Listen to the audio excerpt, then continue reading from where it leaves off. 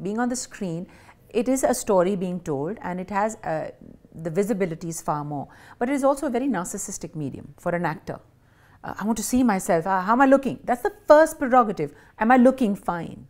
But on stage, it's not that. It's your energy and how powerful you are as an actor, which really works.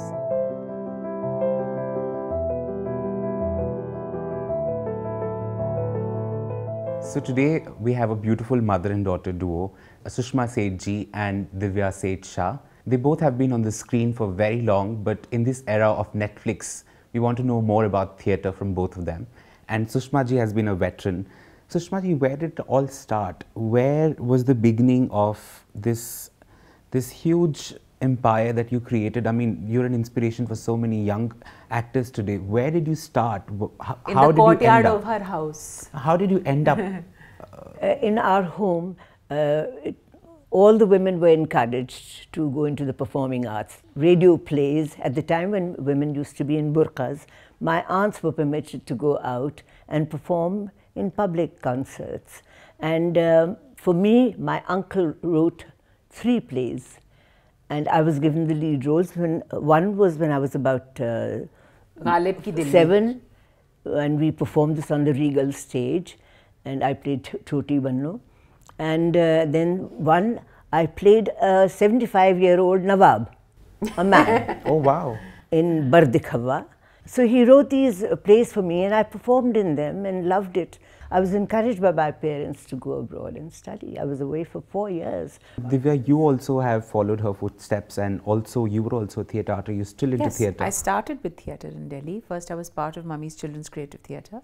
Then I did theatre in school and college in the Shakespeare Society. And then I went on to do amateur theatre in Delhi with all the theatre groups. But I was primarily part of the repertory of TAG, which is Theatre Action Group, with Barry John. But I'd also done lots of plays with her group, Yatrik and Mask and Stage Door, all of that. But do you think in this era where we're so fixed to the web series, we are so fixed to Netflix, in this era, do you think that this form of performance will end at some point of time? No, because it's an inherent need to, you know, being on the web and being on the screen, let's say, being on the screen, it is a story being told, and it has the visibility is far more. But it is also a very narcissistic medium for an actor. I want to see myself. How am I looking? That's the first prerogative. Am I looking fine? But on stage, it's not that. It's your energy and how powerful you are as an actor, which really works. So that can never go away. And it's not like it's wiped out because of all this. There are few and far between productions and theatre groups who are doing such mind-blowing stuff, and people do recognize that. There are takers for that too. It is a struggle. And how was it being a part of Sushma ji's plays? Was she a strict mother? Would she scold you if you were not performing well? Never. Never. The whole purpose was to make them enjoy the experience and to build on that. And have fun and, you know, yes, enjoy and create the something beautiful. And the love, that in the batches that Mummy used to get, I clearly remember cases where they were transformed. Somebody came to her who just wouldn't talk. She just never used to. Her mother said, do anything, just get her to talk. By the end of the workshop and the plays, she's still my friend today. She's still my friend today. There was another boy who used to stammer. Yes. When he first came, the first 1 week, we all were like, should we make fun of him or do we ignore him? What do we do? I gave him a speaking I want to imitate him, you know, all this.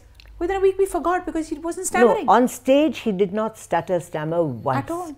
Because I gave him a speaking part. I said he will speak because it was a psychological problem. And the thing with Mummy's style was, it was never a dictator director. That's very important. Because her empathy towards children is so great. That's why I can never be a director. Her empathy towards the children is so great that it was always from their point of view. It was always, how can this help this child, or how can this child do this better? And you do it, and let's see.